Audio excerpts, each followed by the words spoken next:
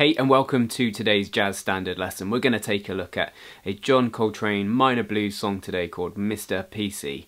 Who is Mr. PC? Well, it refers to John Coltrane's bass player at the time, Mr. Paul Chambers. This is an up-tempo minor blues, and in this lesson you're going to learn the chords and how the chords are functioning.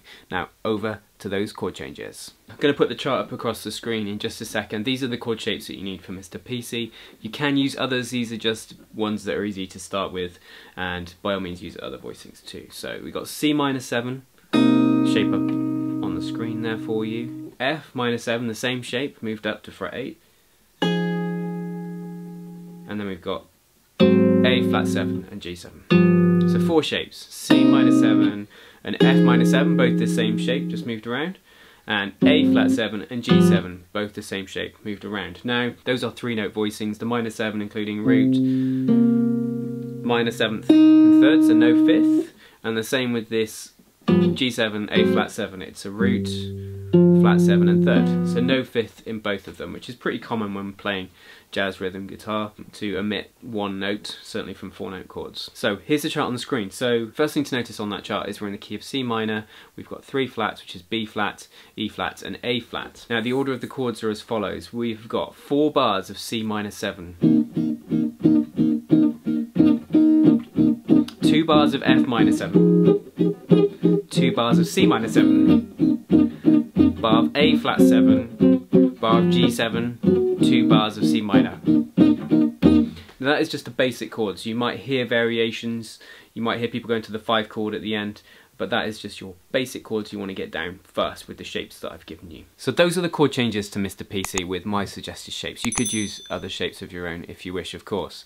Now let's move on to some harmonic analysis. We're going to look at the Roman numerals of the chords to this tune. So to understand what's going on harmonically, we need to know what chords are in the key we're in.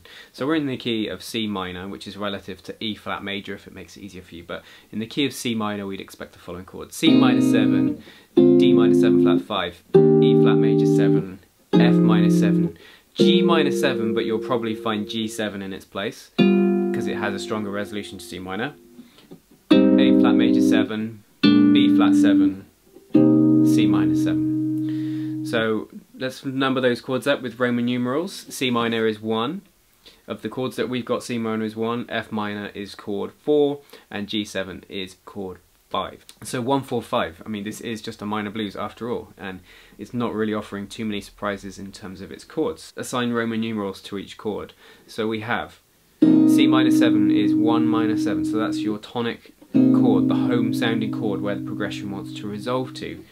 Nice movement away to chord 4 as a minor 7, back to 1 minor 7. Now this A flat 7 is technically out of key. If you think about what we just talked about in terms of chords in key, we expect A flat major 7 in this key. So this is a secondary dominant, and we'd call it a flat 6 7, which means it's the 6th chord but it's been turned into a dominant 7th. And then we have 5 7, so G7 back to C minor.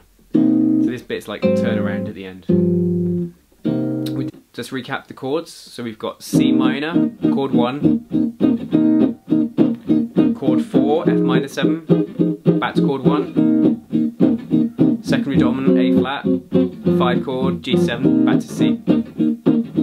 That's our 12-bar circular form that you're going to play over when you solo over those changes. But very important when you're learning any progression to think about the way it's moving harmonically, which chords pull you in different directions, and which chords sound stable, which sound tense, which sound out of key, which sound in key. I'm sure you can see during this lesson that Mr. PC, due to its simplicity in terms of chord changes, it's a great one for beginners or those new at jazz, because it's not too difficult to solo over, because the chords aren't too dense and there's not too much going on harmonically.